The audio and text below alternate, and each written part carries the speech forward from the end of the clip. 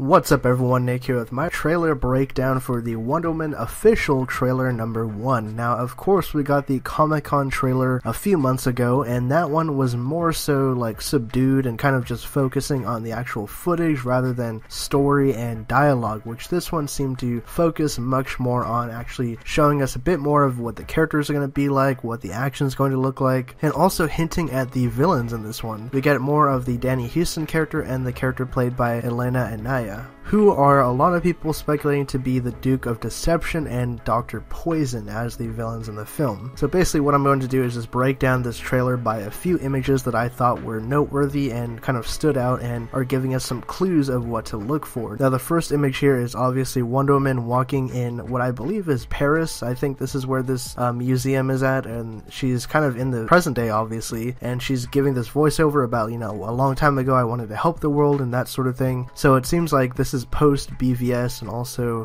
further down the line in the future. The second image here is actually of Wonder Woman looking at the image that Bruce got for her back in BVS. It's of course the shot of her back in World War I when she first became Wonder Woman, and she's kind of reminiscing about what it was like back in those days of her optimism and youth. Also, if you actually pay close attention, off to the left there's a little slip that says Wayne on it, so it's assumed that she's probably in a Wayne building looking at this image here, which also lines up with what we've seen of the leaked set images of her getting into a Wayne armored truck. Now the next image here is our first glimpse of Diana back on Paradise Island as she watches Steve Trevor's plane crash into the ocean just off the shore. Now right here we get a glimpse of the beautiful cinematography of the Paradise Island scenes, because it really contrasts when you actually look towards the end of the trailer at the World War I stuff. There's a very clear division between Paradise Island and the world of men, which I actually really like stylistically. The next shot here is of the Germans storming the beach to get Steve Trevor after he's crash landed, and then the Amazons fight them and they get their first glimpse of projectile firearms, which is what we're talking about in the next shot here when Steve Trevor and Diana are somehow following the trail of a bullet as it flies through the air and hits one of their Amazon warriors, which is a little odd to me because they use this whole bullet time thing a couple times in the trailer. I'm not really a big fan of it because it seems a bit outdated in my opinion. However, it does look a little cool here though. Alright, so the next shot here is Steve Trevor walking up to what appears to be a chemical plant, which, as many of you guys know, World War I was noteworthy because it introduced chemical warfare and gaseous weapons and that sort of thing. It was a very gruesome war, and I'm guessing Steve Trevor is possibly undercover here and investigating what the enemy is up to. Alright, the next shot here is of Queen Hippolyta and her daughter Diana and questioning Steve Trevor as he tells them about World War I. I like this shot because it establishes that the Queen and, you know, the hierarchy of their island and stuff like that, because I'm actually curious to see how they portray the Amazons in the movie, because I don't think we've ever seen them cinematically, so pretty awesome stuff there. The next shot here is of course back in that chemical processing plant where these two guys are looking at this chemical reaction and what's going on with this gaseous material here, and I'm guessing they're working for Dr. Poison here, who we can see in a little bit. Now the next shot is actually of this helmet and the gas mask, and it's showing that the chemicals actually go through the gas mask and affect it and crush the mask. So it seems like Dr. Poison is definitely onto something that will trump even their anti-gas measures. Speaking of Dr. Poison, this shot is our first look at her in this trailer. She's obviously investigating into some research projects and testing out different weapons, and she's probably testing out these weapons for the guy that we see right here, who is of course the Duke of Deception, played by Danny Huston. Now people are speculating that he's Ares, however I don't think that's true, because I honestly don't think that they would use Ares this early into the film, or just in general at all, because he's kind of the obvious choice of a villain. I think that it's really interesting actually that they're using the Duke of Deception, because he is a noteworthy villain from Wonder Woman's past, and he's actually the first villain that she ever faces when she leaves Paradise Island in the comics, so it really lines up and makes sense for the film. Now the Duke of Deception is also a demigod, so he does have powers and strength and all that kind of stuff, so he can get tossed around like he does later in the trailer. Right here we actually see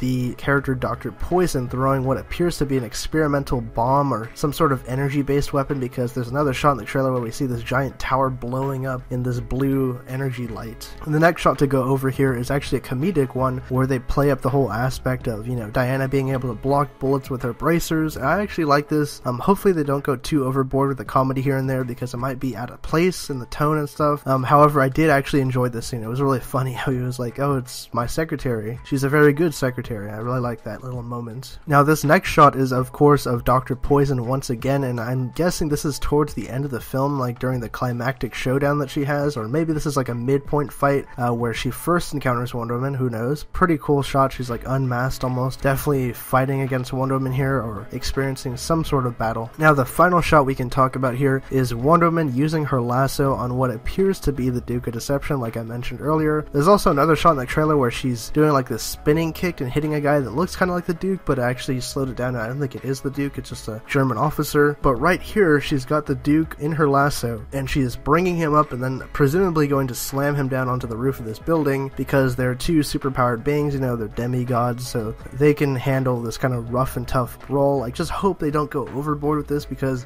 some of the trailer parts were worrying me towards the end of the trailer when they kind of divulged in that whole CGI mess of a battle, which is what I didn't like about the Doomsday fight in BVS, because it just got too cluttered in my opinion. There was just too much stuff flying around on the screen. Hopefully they can keep the scale of this fight down, sort of like the Man of Steel fight, but who knows. And anyways, that is all the images that I wanted to go over in this Wonder Woman trailer. It was overall pretty cool. It didn't grab me like the first Comic-Con trailer did, but I'm definitely looking forward to seeing how this film turns out. So let me know what you guys thought of this trailer down in the comment section below, and who do you think the villains are in the movie? Like I mentioned, I'm pretty sure it's Dr. Poison and the Duke of Deception. Also, if you guys are new to the channel and you like this video, subscribe for more content like this. My name is Nick, and I'll catch you guys next time.